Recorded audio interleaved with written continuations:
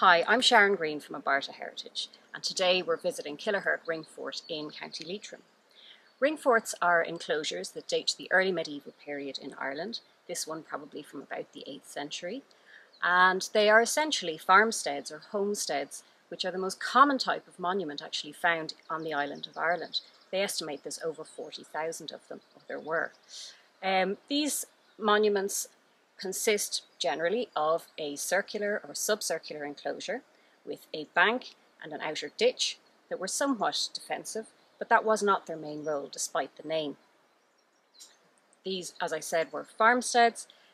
You would have had an extended family probably living inside, one or more houses depending on the size of the monument, and they would have tended to their animals, they would have had crops in the fields outside.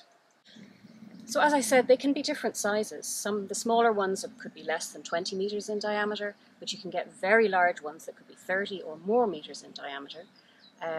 Some have a single bank and ditch, some will have multiple banks and ditches, and this will express the status, I suppose, of the family or perhaps the lord or even king that lived on the site.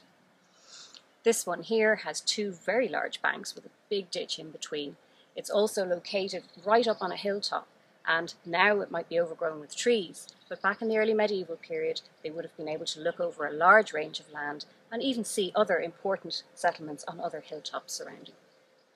Hello, my name's Rob Shaw. I'm the Survey Manager at the Discovery Programme, an archaeological research company funded by the Heritage Council based in Dublin.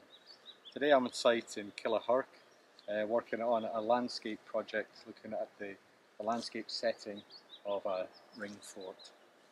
What I'm doing, my job as survey manager, is to bring one of the techniques we call remote sensing to the site, which is using UAV, or more commonly known as a drone, to create very high resolution, accurate mapping of the site. So this is a drone that we're going to use, or we've been using on site. It's a DJI Phantom, and we programmed this drone to fly a set course over the ring fort itself and the wider landscape, and it takes a series of overlapping images. And with careful processing of those images and using GNSS to give us ground control, using targets in the photographs, we're able to produce two really important, valuable assets for the further examination of the landscape. So we create an ortho image, which is a geometrically corrected photograph of the landscape, very high resolution, down to about 2 centimetres ground resolution. Incredibly fine detail can be seen on that. And we also produce a digital elevation model. A digital elevation model might allow us to see hidden features in the landscape. So it could be very subtle banks or ditches that we don't see as we walk across the landscape. But by having this digital elevation model and using GIS techniques, we're able to tease out and perhaps find things which we couldn't formerly see. So the really important part for me as a surveyor is to make sure all of this fits accurately into a survey framework. And in Ireland, that survey framework is the Irish Transverse Locator ITM grid system. So all the work that I do and my colleagues do is all put together and made sure that it fits to that system by using the GNSS receiver here that I have on my left. So it's a very integral part of the work that we're doing. So it's very important that at the end of the day everything fits together. So if we find things by one technique, we can test that against the other techniques that we've used and see whether perhaps something which we're finding under the surface has surface evidence on the ortho imagery. Hi, I'm Susan Curran with the Discovery Programme, and I'm here with our survey team at this fabulous ring fort in Killahurk in County Leitrim, and we're here this week to do some geophysical survey. So geophysical survey is a technology that looks beneath the surface. So we can see from the ring fort we've huge upstanding banks and really deep ditches, but there's going to be more features in archaeology potentially that lie beneath the surface. So we have two non-invasive technologies that we're going to use to explore basically what lies under the surface. On my right here we have a magnetometer or gradiometer.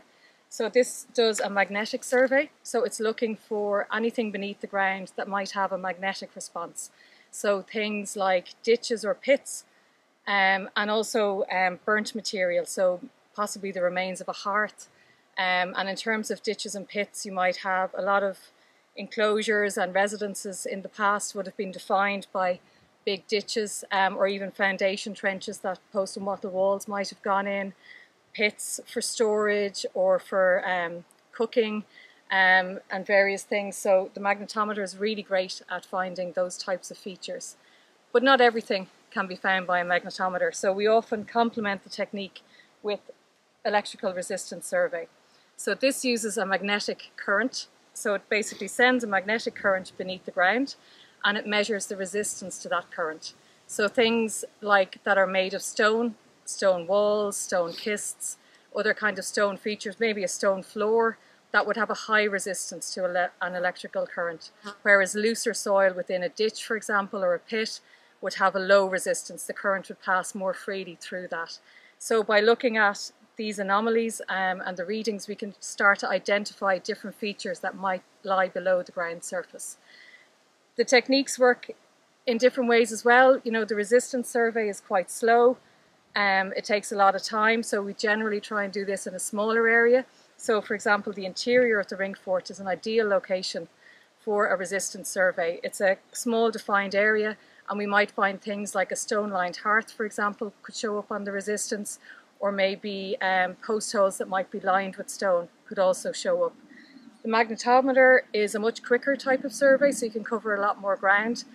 This is a handheld magnetometer, but we also have a cart which can cover even more ground even quicker.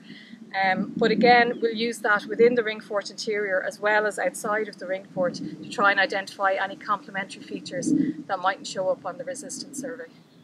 So I'm Neil Jackman from Abarta Heritage, and we were contracted by Leitrim County Council to take a look at this site here at Killarherg, which is a very sizable, very impressive ringfort, with a view to do what we'd call a heritage audit, to see if the site is the kind of place that might in the future perhaps become more accessible in terms of visitors or people coming to see it, and whether it has any kind of conservation needs that we'd like to recommend.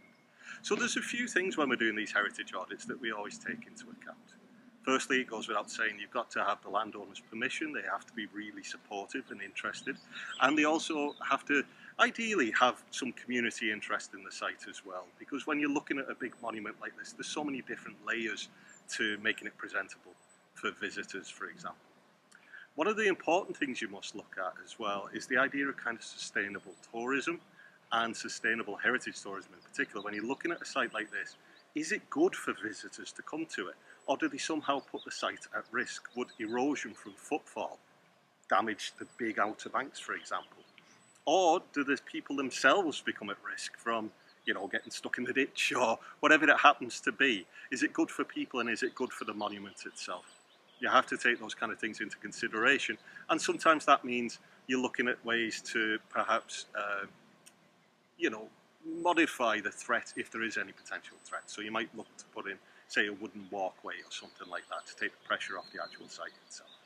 And a heritage site like this is heritage in the broad sense. It's not just the archaeological and built heritage here. It's the incredible natural heritage that you can see all around you. There's all the orchids behind me. There's lots of different types of wildflower around here as well. You have all the trees. You have fantastic insect life, and the birds and things like that as well. So one of the things we always look to do is to recommend that an ecologist comes and looks at the site as well. And again, you want to have as little impact as possible, while at the same time creating opportunities for people to come and enjoy and to see and to learn about some of the creatures and plants and the animals that make this their home. So all in all, when you're doing a heritage audit, there's quite a lot to consider, and not just how important is the site archaeologically, though that certainly fits into it as well. In the future, when you're looking at tourism and things, you have to consider how well does it fit in with the overall story of this part of Leitrim, for example. Is there a way to connect it to other monuments nearby? Is there a way to connect it to the bigger story of, say, Carrigallen, the local settlement nearby as well? So you're looking for all these different opportunities, and you're trying to look for, I suppose, in a very kind of rounded sense of what this monument is and how special it is, and how do we protect it, promote it and preserve it for future generations.